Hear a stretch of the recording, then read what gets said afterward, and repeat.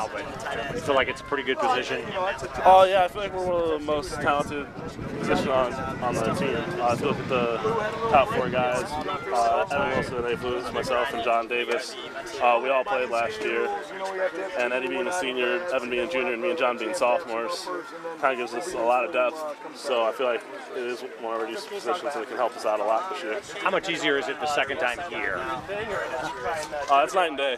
Okay. Last year coming here, I was a quarterback in high school. Right. And I was coming here trying to learn how to block for the first time, and I was like 220 pounds trying to block Whitney Merciless. Okay.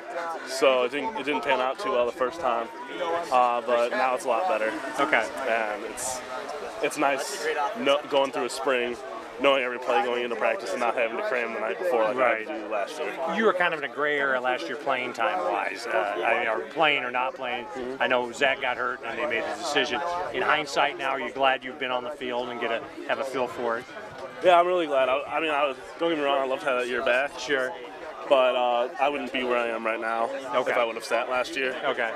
Just through practice. I didn't practice with the scout team last year. Right. I got reps with the 1s and the 2s, and it really helped me get a lot better and understand what playing Big Ten football is. So as for burning my red shirt last year, it was definitely a positive because it made me a lot better player.